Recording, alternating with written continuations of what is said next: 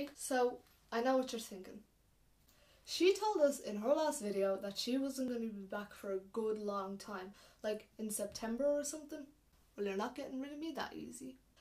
So basically what happened was a good YouTube friend of mine, William Huddleston, came to my rescue and hooked me up with a really good video editing system, the whole shebang, and I really want to give him a big thank you shout out. I really appreciate it. It means a lot, especially because I'm only getting started on YouTube. I need to make as much videos as possible. So I'm going to leave the links to his 2 channels in the description below. One is heyimwillie and the other is willieresponds. So be sure to check out those channels. They're really good videos and you'll be sure to have a good time.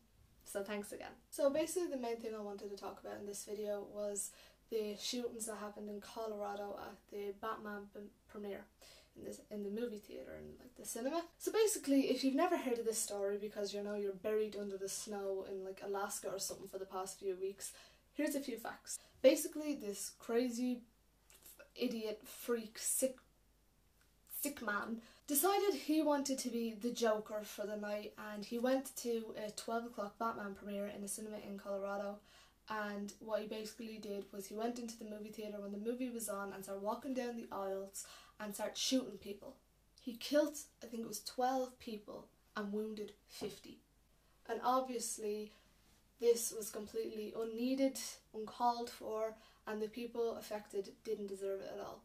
So the guy actually had been planning this for a long time. Like, he had his whole apartment booby-trapped. Like, the FBI or the police or nothing could get into it. They had to put a camera in and they seen all the booby traps. He also told the police that his car was booby-trapped, but I think that turned out to be a lie. He just did it to buy time or something, or to just mess with their heads. I don't know what goes on in his sick mind. And basically that was what happened, and he just went off shooting people. He dyed his hair red for the night and everything, and he just went crazy with his gun.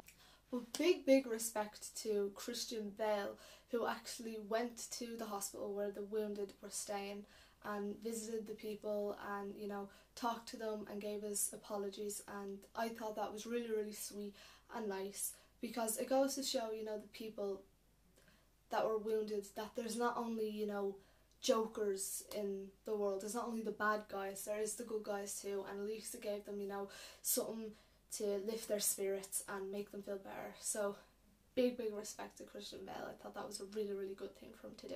And I completely understand that, you know, every life is valued and everybody deserves to live and stuff, but people that are doing, you know, all these bad things, like affecting poor innocent people's lives and putting them through hell, and yet if they get a 10-year sentence they can get out in 5 on good behaviour, I think that is completely disgraceful.